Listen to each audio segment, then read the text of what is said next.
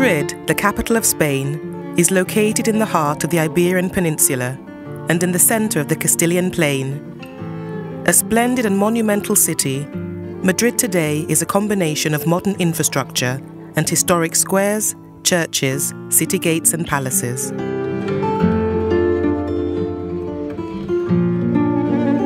The Palacio Real, or Royal Palace, is Madrid's largest building. It's located next to the equally beautiful Plaza de Oriente. The architectural complexes of the royal sites were built for use as places of relaxation, recreation, and as residences for the members of the various Spanish royal families. The palace was built on the site of the old Alcazar, the Moorish castle destroyed by fire in the 18th century. The site had been occupied since the 10th century by the Moors, who, having named the city's Manzanares River Almagret, meaning source of water, referred to the area as Mayret, which became Majaret, then Madrid. The facades combine two types of material in order to provide chromatic contrast. The most abundant material is granite, which can be found in the bases and on the flat walls.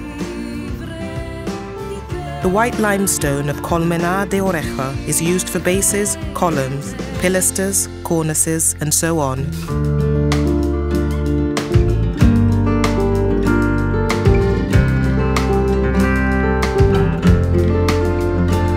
The Sabatini Gardens stretch along the northern facade of the Royal Palace.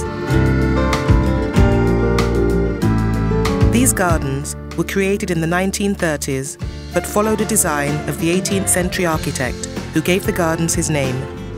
Fountains, hedges and benches are organized in a symmetrical layout in the classic French garden style.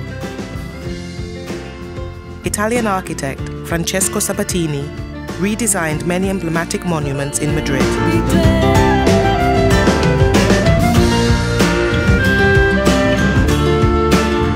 44 statues of Spanish monarchs line the square.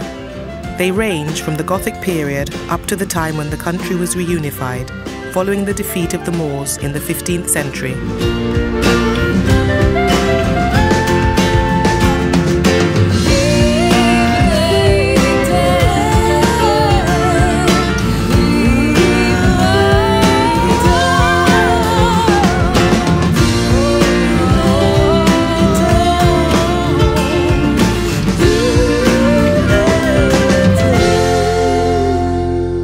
Near the staircase, presiding over the park, is a statue in memory of Carlos III, the monarch who reformed teaching and promoted research and the spread of knowledge.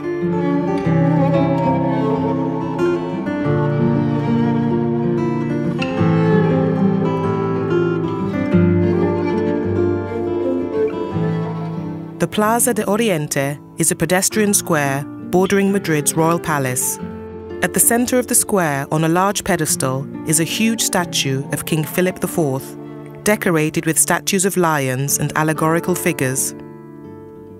Its designer, Pietro Tacca, was afraid that the rearing horse could not be balanced properly. The famous Italian astronomer Galileo Galilei came to his rescue by suggesting that the front rearing part of the sculpture should be hollow and therefore relatively light. During his short reign as king, José I launched a project to open up the east side of the royal palace with the creation of a new square